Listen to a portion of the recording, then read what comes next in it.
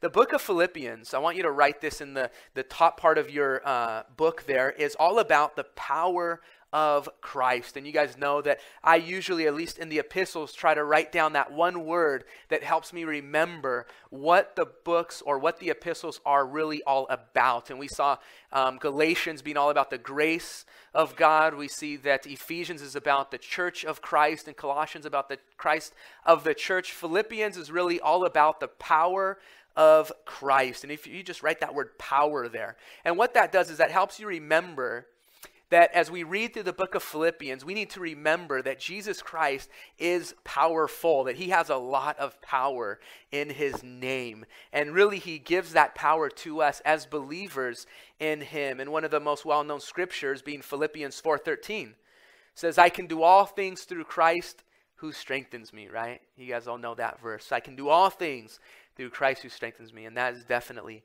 power.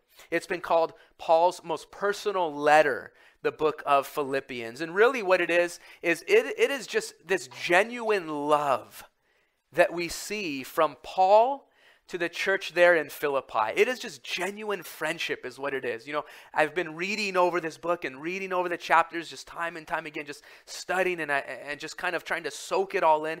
And really it just hit me like, man, Lord, this is just genuine friendship is what it is between Paul and the church in Philippi. It's just this personal letter between friends. And Acts chapter 16 tells all about Paul's first meeting with the church there in Philippi. Again, if you want to write that down, you can go back later on and read Acts chapter 16 and see the first time that Paul actually had the opportunity to go to Philippi and minister to them and meet the women, as it says that they were out meeting at the river's side, at the river's edge, as they would go out there and they would just pray and gather together as a group of believers. And it's so neat that at that time, Paul just began to minister to them. And hey, guys, what's going on? And can I pray with you? And can we minister together and talk about Jesus? And we see 10 years later, this church that began to develop and grow.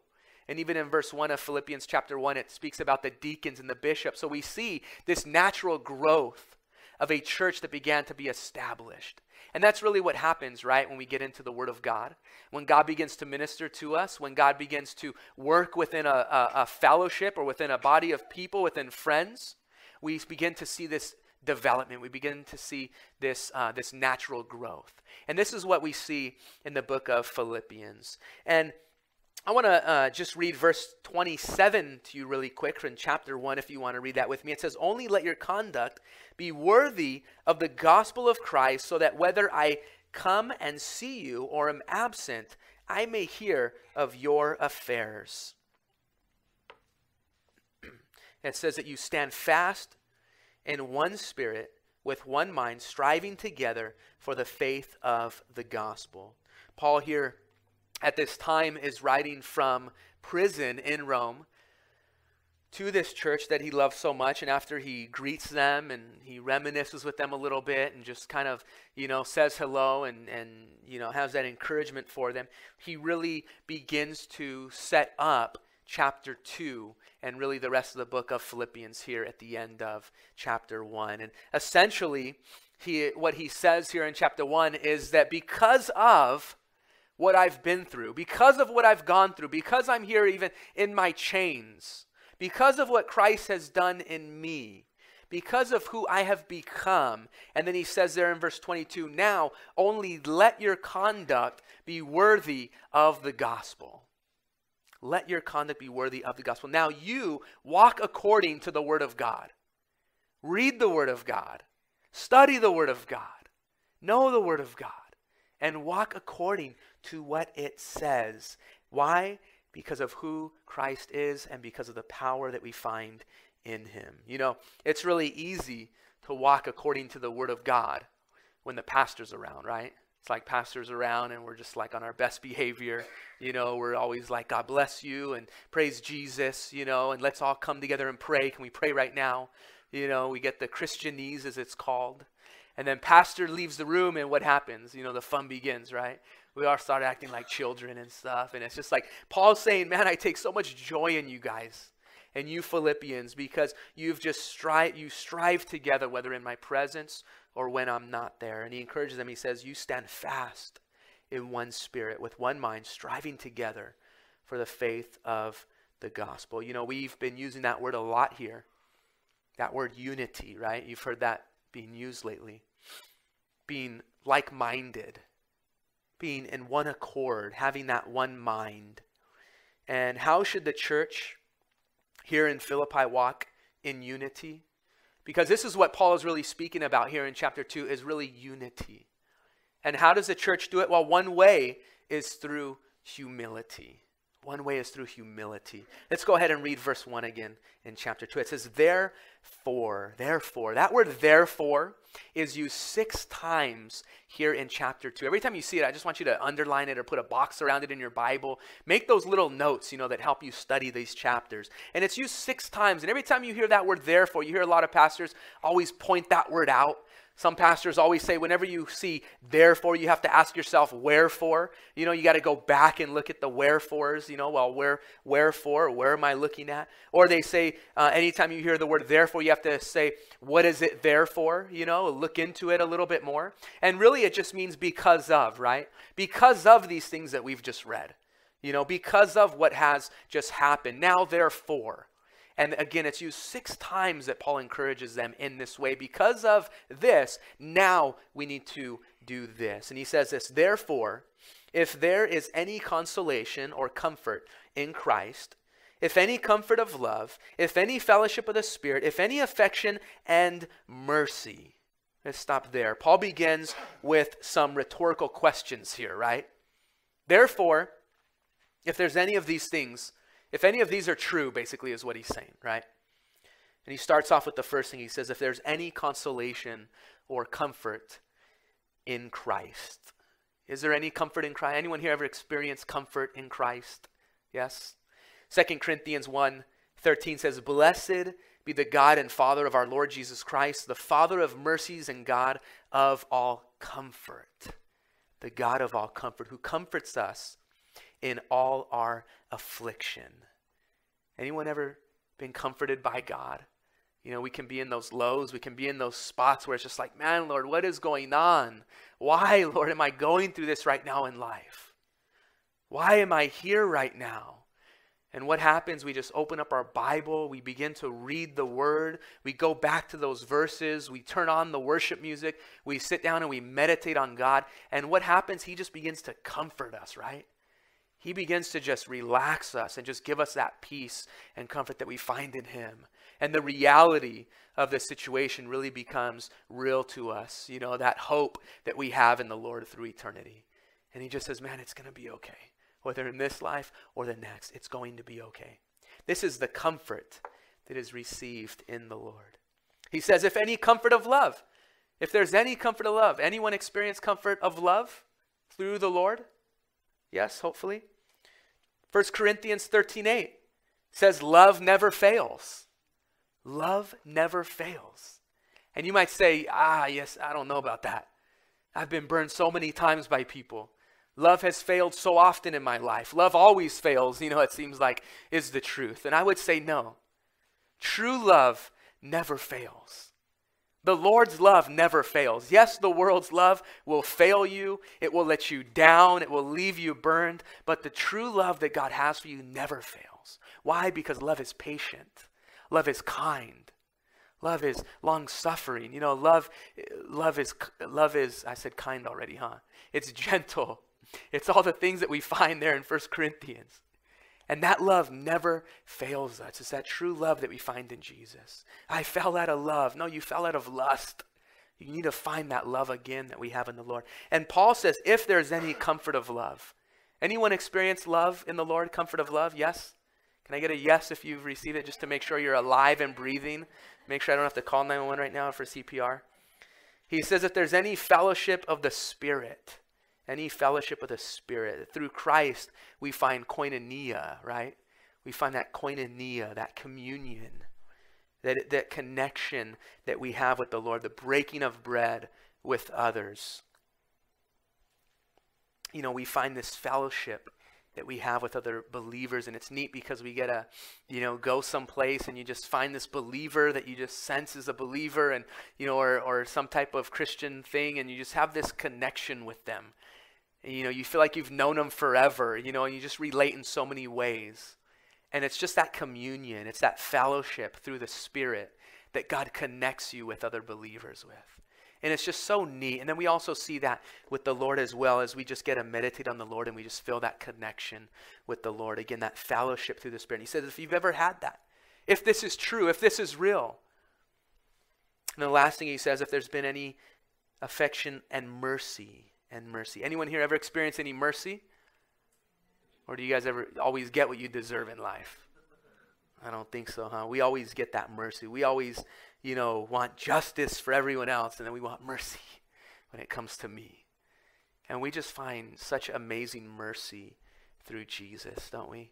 He just continues and continues and continues to give us mercy in this life and definitely in the next.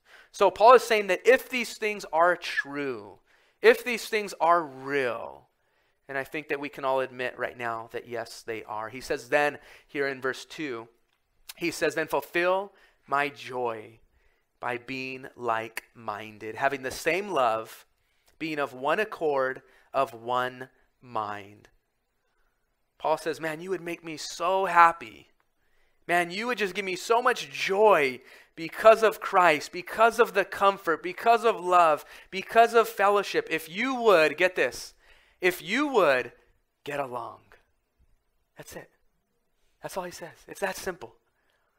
Sometimes we read the word and we read it in the New King James or even the King James and we go, man, this is so deep and spiritual and, how do I grasp this, Lord? And so many times it's really just so simple, Paul just says, just get along, just have some unity. That's it. And we go, now, Paul, man, I don't know. You're asking for a lot now. Get along? Oof. Have you seen who I'm trying to work with? Have you seen how they act, Paul? And he says, no, that same love that you've received, that same love that you've been shown through Christ, he says it would make me so happy if you would just show it to others. If you would just show it to other believers. Be of one accord, he says. Be of one mind. How? How is this done? It's not done necessarily just by, okay, let's all jump on the same page and all have the same goal or all have, let's do things the exact same way of everyone else and, and all that. It doesn't mean that we all become the same person or have the same likes or talents, but it just means that we allow the thing that brought us together to keep us together. We allow that love, we allow that mercy and that grace, the same thing that brought us together as believers, to be within every situation that we now go through in this life, and we allow those things to then keep us together as believers. That as we begin to have differences, that as we begin to argue about the scriptures or argue about the way things are handled, that we go back and we say, hey, remember the mercy that you were once shown? Remember the love, the comfort that I once received? That we would then allow it to play a part there in that situation as well. The comfort, the love, the fellowship, the mercy. Verse 3 says this, let nothing be done through selfish ambition or conceit, but in lowliness of mind, let each esteem others better than himself. Let each of you look out, not only for his own interest, but also for the interests of others. What a contrast that we see here in the book of Philippians than what we saw in Galatians or that we see in Corinthians. In Corinthians, we saw a church that was just falling apart because of sin. A church that was just falling apart because of, this sin that they allowed within their church and maybe a little too much grace that they were having upon people. And we just saw this rebuke that Paul had to write to them. And in Galatians, we saw a church that was falling away, that was leaving the grace of God. They were actually going the opposite way, right, from the Corinthian church. They were leaving the grace of God and salvation through grace, and they were basing it all upon works. But what a contrast that we see now here in the book of Philippians, where Paul just says, man, you guys have all these things down. He says now, he's like, you know what? I just want you guys to just get along. I just want you guys to just not be selfish. I just want you guys to put everyone else before you. He says, get rid of the selfish ambitions. Get rid of the conceit. Get rid of the self-esteem. And he says, esteem everyone else better than himself. They just had everything else taken care of. And that is so neat to see that within a church. You know, what would Paul say if he wrote a letter to the church here at Calvary Chapel Inland? What would he say to us? What would he say to you? You know, would it be a warning against sin? Would it be like that letter to the church of Corinthians? Would it be a rebuke? Would it be a caution? Would it be caution against, leaving doctrinal foundations and biblical foundations and truths? Would it have to be a rebuke in that area that, hey, please read your Bible, seek after the Lord? Or would it be encouragement for unity? Would it be one that calls for a deeper fellowship, deeper relationships with one another? Would it be a little bit of each? Do you need correction to get out of sin? Then get out of sin. Get out of sin. If there's something that you are dealing with, then stop and give it to the Lord. Do you need to walk according to the biblical doctrines? Then read your Bible. Seek after truth. Find out what that truth is. Make it a point in your life that this next year I will read through the entire Bible. I will go through the whole Bible and I will seek after God and allow him to minister to me. Or do you need to be united to other believers?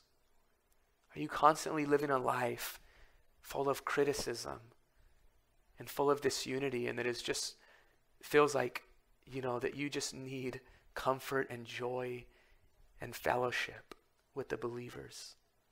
Then listen to what Paul would say. He says there in verse 5, let this mind be in you, which was also in Christ Jesus, who being in the form of God, did not consider it robbery to be equal with God, but made himself of no reputation, taking the form of a bondservant and coming in the likeness of men, being found in appearance as a man, he humbled himself and became obedient to the point of death, even the death of the cross. So Jesus Christ, who was God in the flesh, who sat and designed life as we know it, right, with the Father. He sat in the heavens and he said with God, he said, let us make man in our image. He sat there and he breathed life into us. God. It says that as he made himself equal with God, he didn't even see it as robbery. He wasn't taking anything away from God because of who he is. Someone else tried that once, right? And they got cast out of heaven with a third of the angels. And yet for Jesus, it was completely okay. But what did Christ do with all that power, with all that might? What did he do with everything, with all that opportunity that he had at his very fingertips? It says, but made himself of no reputation, taking the form of a bondservant and coming in the likeness of men, and being found in appearance as a man, he humbled himself and became obedient to the point of death, even the death of the cross. All that power, all that prestige, all that might, and yet he gave it up and he made himself as a slave. As a slave. You would think maybe a king, Lord. Maybe come as a king, maybe come as a ruler and just show your honor and just show your glory. Maybe come as, a decorated war hero and show your might and show your strength to us. No, a slave. He humbled himself. It says even to the point of death. He even put himself under the curse of sin. And not just any death, it says the death of the cross. That death that was the worst death imaginable. The death that was saved for criminals. One of the most important parts of a resume is what? your job experience, right? Your accolades, what you've accomplished in this life, your awards, your achievements, where you've come from and just that experience that you have. And we've been taught our whole lives that we need to sell ourselves, right? We need to always sell ourselves and speak of our, how awesome we are. And sometimes we allow that type of attitude to just creep into every other aspect in our lives. And we allow it to even come into the way that we deal with people. I have this much experience. I've been a manager for 10 years. I've managed this many people. I have a degree. We always want to talk about how great we are. For Jesus, it was like, he just simply said, I'm God. That was it. This is who I am. You want to know who I am? I'm God. He had every right. And yet he humbled himself. And yet he gave it all up to come to this earth. But look what the Father did through his humility. This is neat. He says there in verse 9, therefore, there's that word again, God also has highly exalted him and given him the name which is above every name, that at the name of Jesus every knee should bow, of those in heaven and of those on earth and of those under the earth, and that every tongue should confess that Jesus Christ is Lord, to the glory of God the Father. The Father, it says, lifted him up. At the very mention of his name, that every knee across this earth, every knee in heaven, and it even says every knee under the earth, will one day bow at the very sound of his name. This is what God did with Jesus' humility. This is what the Father did because Jesus was willing to humble himself. Proverbs 11:2 says, when pride comes, then comes shame. But with the humble is wisdom. Pride comes, you want to be prideful? Then comes shame. You want to be humble? There's wisdom in that. Proverbs 29:23 says, a man's pride will bring him low, but the humble in spirit will retain honor. You will be honored when you have humility. James 4:10 says, humble yourselves in the sight of the Lord, and he will lift you up. He will lift you up. So many times we want to lift ourselves up. We want to just, I got this. I've done this, especially in our ministries. And I have all this experience. And trust me, I've been doing this for 10 years. And I know, and it's just this pride that begins to build up within us. And God says, man, humble yourself and I will lift you up. Give me the opportunity. Because really what's happening is we're taking all of the opportunity away from God. We're saying, look how great I am. Look how awesome I am. Look at what I've done. And we're not allowing the Lord any opportunity to do something neat. But because of that, the Lord exalted Jesus. He lifted him up. Verse 12 and 13. Again, therefore, my beloved, as you have always obeyed, not as in my presence only, but now much more in my absence, so you were always obedient, whether I'm there or not. Paul says, work out your own salvation with fear and trembling. For it is God who works in you, both to will and to do for his good pleasure. J. Vernon McGee said, you cannot be like God by imitation, but by impartation. And I love that. Let me say it again. J. Vernon McGee said, you cannot be like God by imitation, but by impartation. See, a lot of times we sit there and we go, I need to just copy God. I need to copy and just kind of act like a Christian acts. And how long does that last? How many of us have tried that? It lasts maybe a couple hours, right? It lasts till we get on the freeway, you know? It lasts till we see that relative, you know? And then it like goes, it's all gone. And a lot of times we try to do it by imitation. But I love that we can't do it by simply copying the Lord. He has to literally give us his mind. He has to give us his heart. He has to let this heart be in us that was also in him. He has to wipe away everything that we once were, everything that we, the way that we thought, the way that we acted, our mentality, and he has to put his same thought process, his same heart, his same mind within us. And it's so neat because it's then at that point that the Lord begins to work. And yes, it's a work.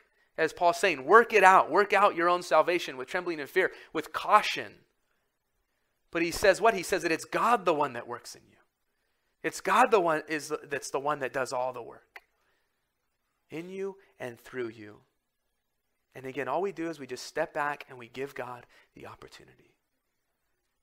You can say, man, Rowan, trust me, I've tried and I've tried and I've tried, and I'm never as good as you guys here at church. How many times I hear that? I hear guys just go, man, I just can't do it, and I've tried, and I just give up, and then I come back, and then I leave, and then I come up. It's like, man, it's imitation. You're trying too hard, honestly. I don't try that hard, man. That's exhausting. It has to be directly the Lord doing the work. Well, how? Well, so what do I do then? You ask. Ask, seek, and knock. You say, Lord, give me your mind. Lord, give me your heart. Lord, give me your thought process. Give me your humility. And you continue to seek him through his word. And trust me, he will be faithful to give that to you. Verse 14 says this. Now the test. Ready?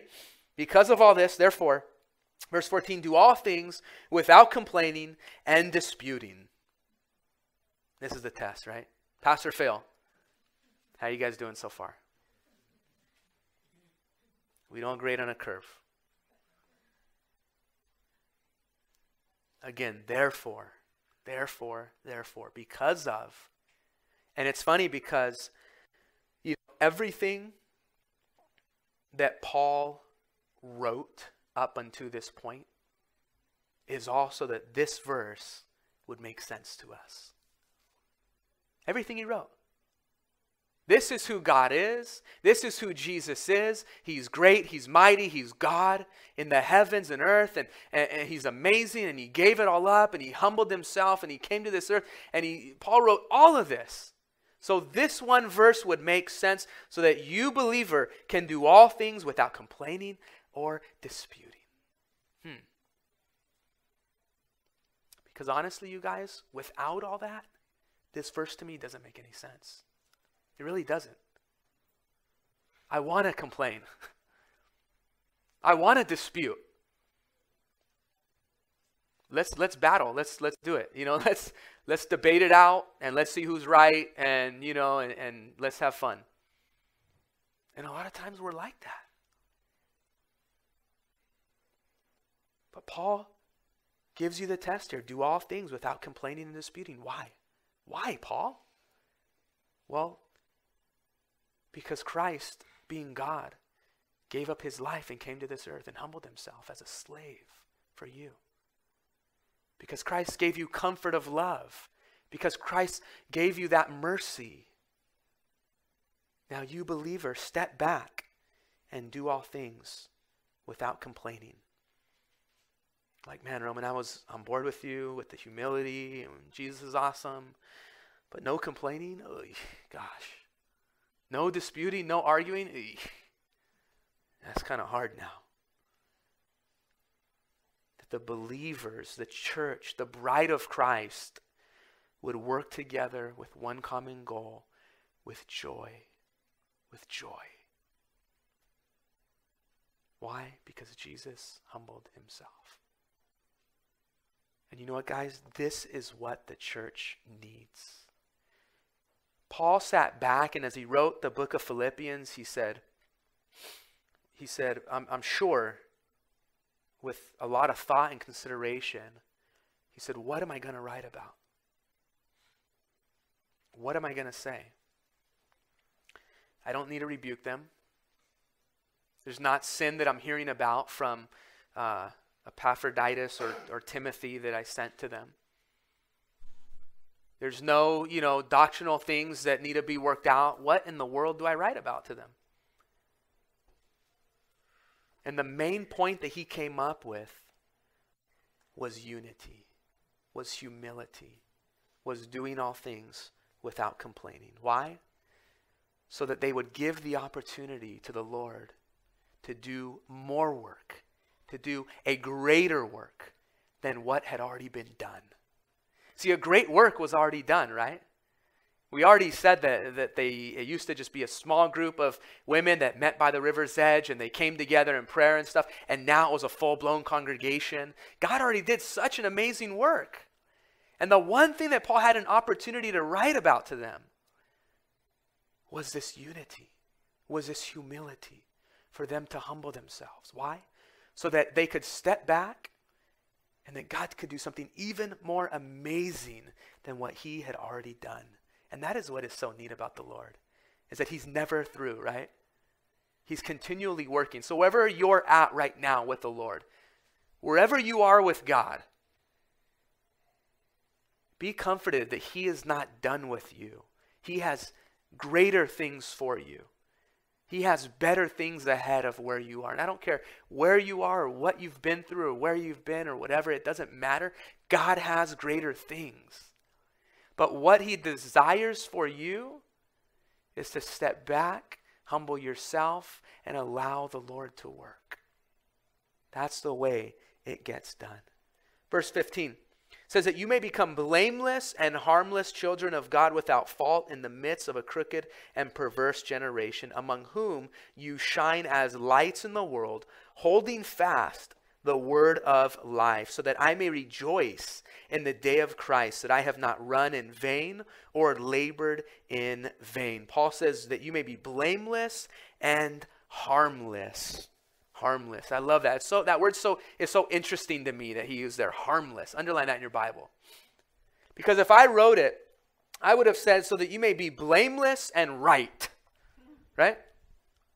Do all these things, do A, B, and C so you can be blameless and right.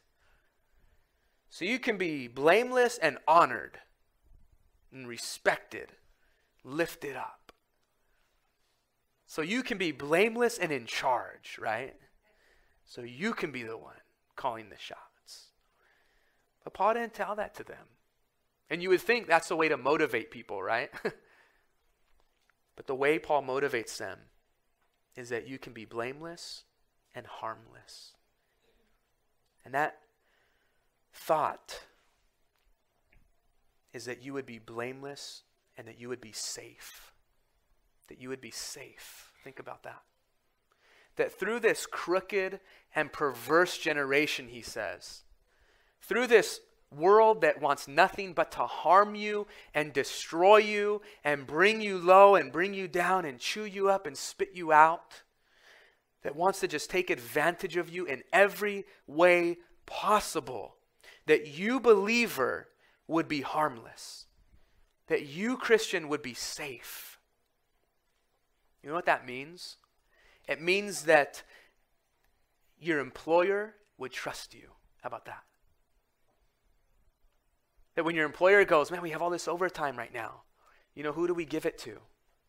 Unsupervised, no one's going to be around, just one person. Do they go, let me give it to you because they're trustworthy? I know I can trust them. Or do they go, don't give it to the Christian because, they'll just read their Bible the whole time and be on Facebook, They go, man, we have this really important file, this delicate file that we have. Who can we trust with the information? Do they give it to you because you're trustworthy and because they know that you can be trusted with vital information and that you won't say anything? Or do they go, man, don't give it to the Christian because they're always talking about everyone's business, They're always bringing all the gossip up. Paul says that you would be safe and harmless as a believer. He says it in not complaining and not disputing, not arguing, that people would be able to trust you. It means that people wouldn't be afraid of coming up to you and asking you for prayer and asking you to minister to them and asking you for encouragement. That they know that if I go to so-and-so, they'll do nothing but be honest with me. They'll love me. They won't condemn me. They won't beat me down about things. But they'll just simply be honest with me, pray for me, and encourage me and lift me up. That people would be safe in your presence. Yeah, but I just want a little bit of fear. I want a little bit of respect. You know, don't we do that? I just want people to respect me. Paul says he rejoices in your humility. He rejoices in the humility that you have. Verse 17 says, yes, and if I am being poured out as a drink offering on the sacrifice and service of your faith, I am glad and rejoice with you all. For the same reason you also be glad and rejoice with me. But I trust in the Lord Jesus to send Timothy to you shortly, that I also may be encouraged when I know your state. For I have no one like-minded. I will sincerely care for your state. For all seek their own, not the things which are of Christ Jesus, but you know that you know his, speaking of Timothy, proven character, that as a son with his father, he served with me in the gospel. Paul's basically saying that, he doesn't mind all the sacrifice, all the work, all the toil. It is so much joy for him to see the growth in the Philippian church. And he even says that he prays that they would take joy as well in the growth and the work that Christ is doing in and through them in his life. How does your life impact others? Do you challenge others by your life? Or are you simply a challenge? Because there's a difference, right? You can either be a challenge, like, oh no, there comes so-and-so. Or you can challenge people to be better, to do more, to seek the Lord. How neat that when others look at you and they see your peace and they see your love and they see your comfort and they see your relationship with the Lord and they see your faithfulness to the ministry, that they can simply just go, man, I want what they have. Man, how are they just always smiling? How are they always joyful? Or do you come in this place just grumpy? Always wanting to be encouraged yourself. Always wanting to take.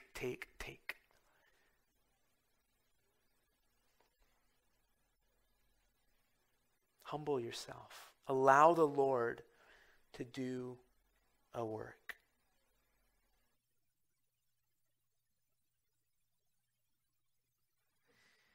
Abraham Lincoln said this. I'll speak loud. Is it on? No? Yeah. He said, what kills a skunk is the publicity it gives itself. Right? That makes sense? What kills a skunk is the publicity it gives itself. Right? The skunk goes, hello, I'm here. A lot of times we tout ourselves. We just go, look how awesome I am. I'm here. And everyone goes, I know you. I know you're not really that great. I know you're not really that awesome. Humility is the one thing that Paul wrote to the church there in Philippians that he just wanted so much for them to grasp. And I truly believe it's the one thing that the Lord will do so much work and just so much through as we learn and as we practice. Verse 2, I'm going to leave you with this. Verse 2 again, as we read it earlier, it says, fulfill my joy by being like-minded, having the same love, being of one accord and of one mind. Let's pray.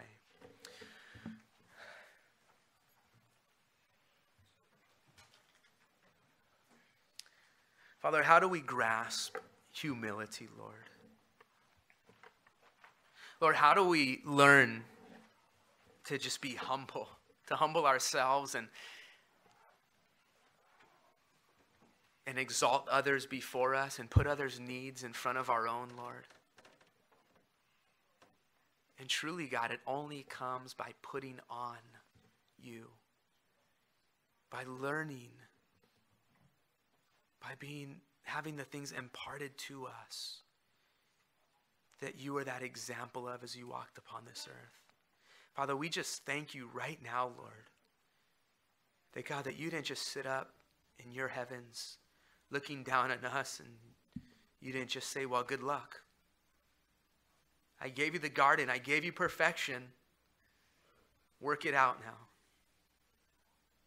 Lord, you loved us so much that you were willing to give up the heavens, that you were willing to come down to this earth and put on the image of a slave, to humble and submit yourself to even men, to even death, Lord, on the cross. That you loved us so much, God. You were willing to be that example. Father, we pray, Lord, that if anything, that we would just take that example today. And that we would say, Lord, help me to humble myself.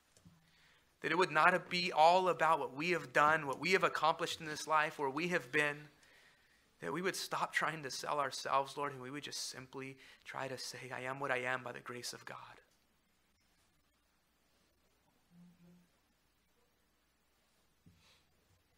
Lord, that it would be all about you from this moment on. Lord, that we would find that brother, that sister, that is that challenge to us, that challenges us in this life to do better, to go farther, to go deeper, Lord, in our relationship with you. And that, God, that we would just grasp onto them, that we would hold on and never let them go, Lord, because they are so rare in our lives. Father, we just pray for humility, Lord, within this body here. We thank you, God, for the work that you will do through it, Lord. We pray all this in your name. Amen.